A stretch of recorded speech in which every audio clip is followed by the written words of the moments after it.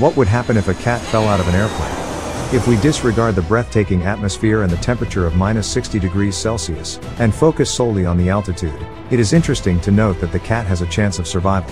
In fact, it doesn't have to be several kilometers high because after a few hundred meters, the cat reaches its maximum falling speed and its speed doesn't increase any further.